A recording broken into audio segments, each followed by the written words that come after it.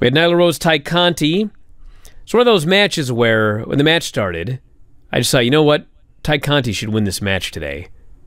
And she did. This happens like 99% of the time when I watch AEW.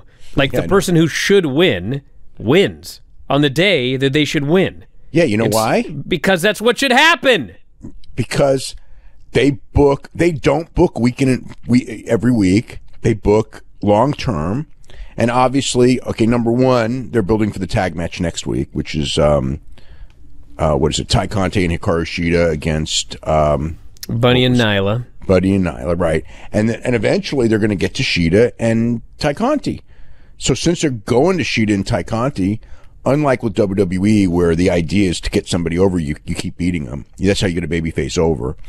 In AEW, when you're building for a title match, I'm sure there are going to be exceptions, because there always are, because it's pro wrestling. But as a general rule, in AEW, if you're on the way to a championship match, you're usually going to have a winning streak going into it. What a shocking thing. I know, but people go, it's too predictable. No, that's what makes it right. That's what makes it good. Yeah, well, that's what I think. The other thing, too, is like, my God, like Tay Conti is going to win like Most Improved this year. It's like every time I see her, she's better.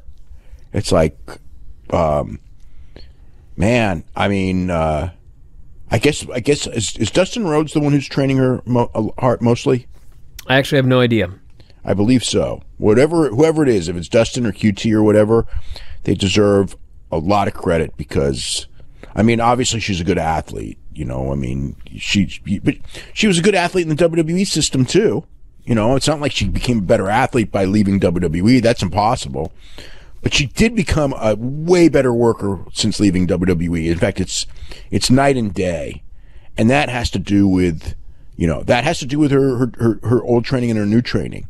And it doesn't, you know, it definitely, you know, you would think with WWE earmarking like $20 million a year for frickin' training wrestlers, and I'm sure AEW's training budget is minuscule, microscopic.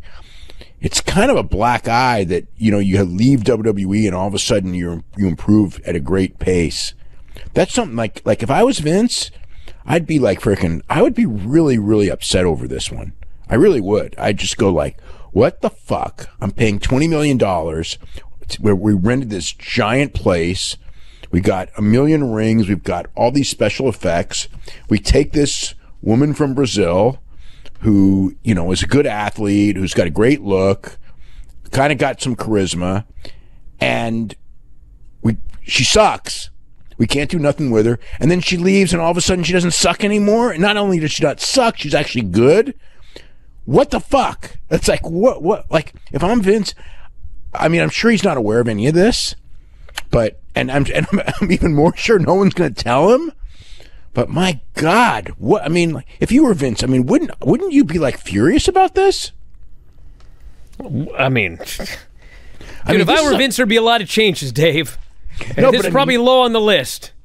No, but seriously, it shouldn't be, because like this is one where like you cannot you cannot defend this one. It's like we earmark. I can't defend anything on any of these shows that I watch. No, but here's the point: they devote so much more money to training wrestlers than AEW. I mean, it's not even close. And they should be turning out, you know, stars, and they should be turning out these people who are great workers. And the idea that, like, you know what I mean? It's like all I could think of is like, you know, I mean, like, it's like there's something. If I'm WWE.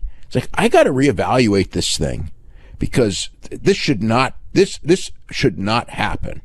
You know, it's like when they signed her, and I thought like, okay, you know, I get why you give her a chance, because, you know, she's got a good look and everything, and I get it, but she's just not that good.